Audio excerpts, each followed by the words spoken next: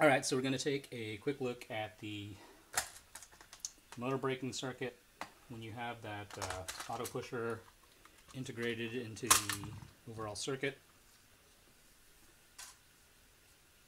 And we can take a look that we're still using the original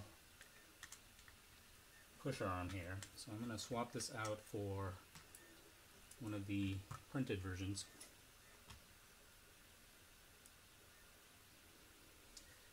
And we'll put that in after we've taken a look at the circuit.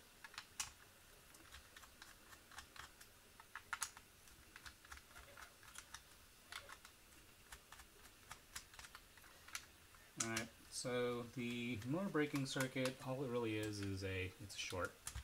So as soon as the one of the switches toggles from normally open, which is when the circuit is now receiving current, and it toggles back to normally closed when you release the switch, the braking line will create the short circuit that will instantly, well, almost instantly, stop the motor that is receiving current from spinning. So you get that quick spool down time. And I'm wrestling with this thing unnecessarily. Alright, so we take a look here, and you can see that there are two lines here.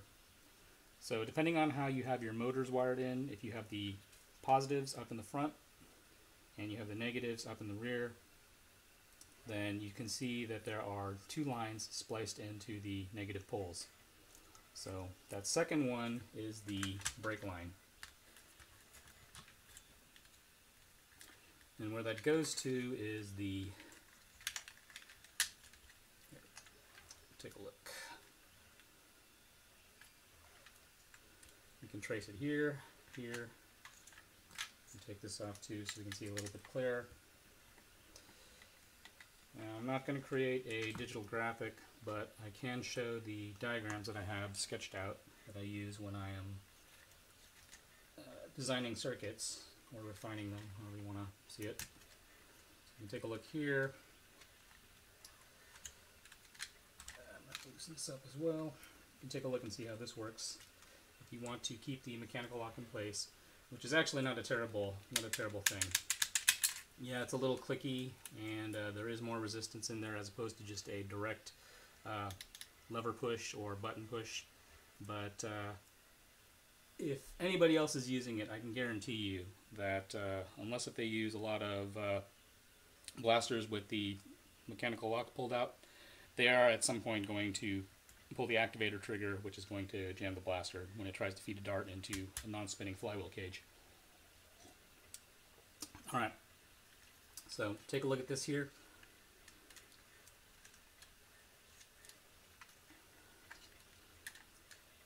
And the reason why we're using this light gauge wiring for here is we don't actually need full speed. In fact, these motors here are actually rated for 1S, so we're overfeeding them as it is. So the only thing you really need to worry about if you're going to use like a 1S motor, which is something that you'll find for slot car motors, they're supposed to be really high RPM, but they only run off of the 1S tiny LiPo packs. Do I have one of those around? So it'll be powered by something like that normally.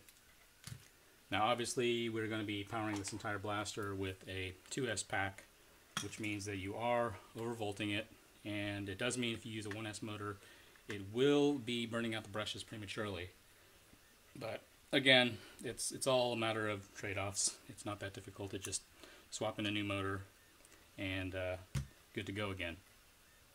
If not, then you can use a any kind of 2S motor that you want, or even the stock ones if you want a slower rate of fire. So take a look here, and you can see that there is a line here that goes directly to the negative pole of the XT60 connector, so the negative of the battery. And this normally closed line is the one that when the switch is released, is normally closed here, this is what is creating the short circuit to this motor here. So right here, normally closed, goes to the negative terminal of the feeder motor, creates a short circuit there. On the pusher motor, or not the pusher motor, sorry, flywheel motor, we can see that the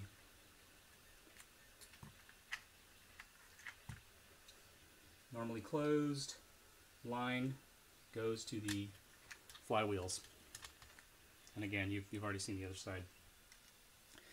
If this still looks a little bit messy, take a look at this diagram of the HyperFire. And what I may end up doing is taking a snapshot of that and blowing it up and putting it on freeze. But you'll notice that this is actually the same circuit, it's just in a different configuration.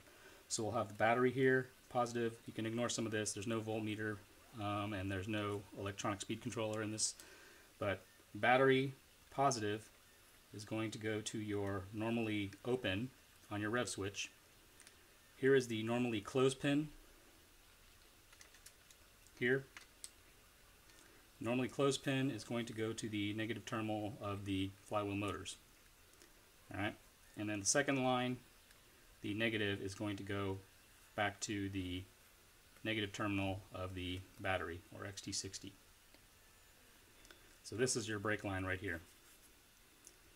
Okay, and obviously this COM has to go to positive and also to the normally open of the pusher motor switch. COM here is going to go to the positive terminal of the pusher motor, of the feeder motor, and the negative is going to go to the normally closed, and the second is going to go back to the battery. So this right here, the normally closed to the negative of the motor, that is the second braking line, this short little one right here. And that would be this line right here. That's your braking line. So again, take a look. Normally closed, negative terminal, and you can use lighter gauge wiring for this. That is your short circuit brake line. On your rev switch, normally closed, and again I'm using a heavier gauge here, but it's not necessary. I've done this with a HyperFire using the stock lighter gauge wiring, and it works fine because it's not carrying current. All it's doing is breaking the circuit, or I should say short circuiting the circuit. So normally closed all the way to the negative terminal of the flywheels. That is pretty much the gist of it. Again, I'll take some screenshots of the notes. This is for the HyperFire. This is for the Strife. And if we take a look at the Strife light, it's going to look a little bit more familiar here. Negative terminal. Here is your negative braking line, which goes to the normally closed on the rev switch. And on the pusher motor, we're going to see that we have the negative terminal here, and there's going to be a line going to the normally closed rev switch there.